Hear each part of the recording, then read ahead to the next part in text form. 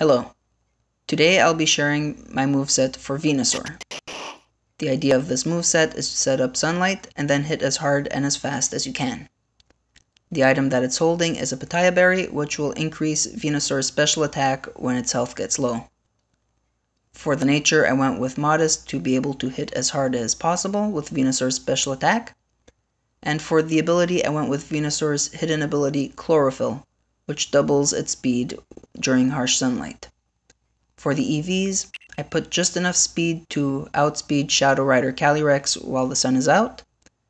I maxed out Venusaur's special attack, and then I used an online EV calculator to figure out how to get as much bulk as possible. The link to that calculator is going to be in the description.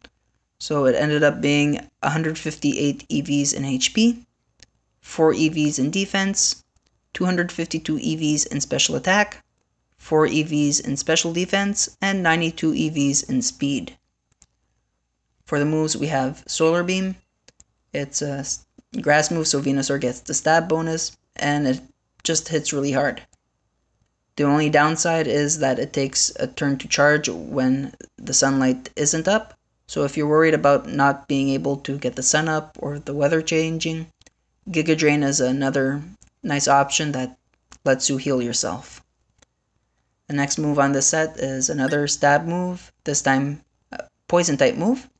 And Sludge Bomb is a nice, reliable, accurate move that has a good chance of poisoning the opponent. The third move on this set might look weak, it's Weather Ball. However, it changes type depending on the weather, and it becomes a lot more powerful when it changes its type. So if sunlight is out, Weather Ball becomes a fire type move.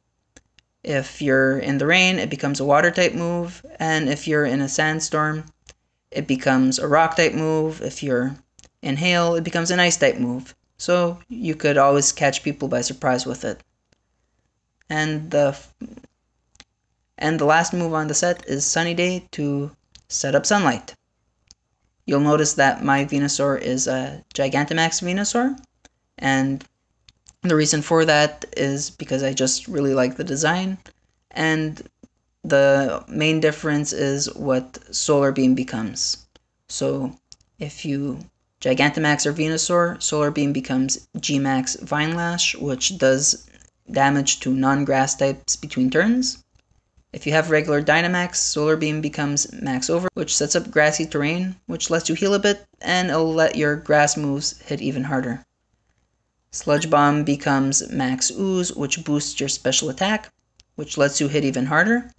Weather Ball is a bit of a special max move, so when there's no weather, it becomes Max Strike. If you're in sunlight, it becomes Max Flare.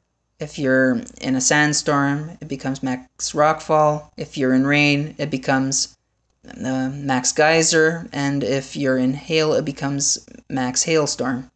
And lastly, Sunny Day becomes Max Guard, which could be useful for stalling out an opponent's Dynamax turns.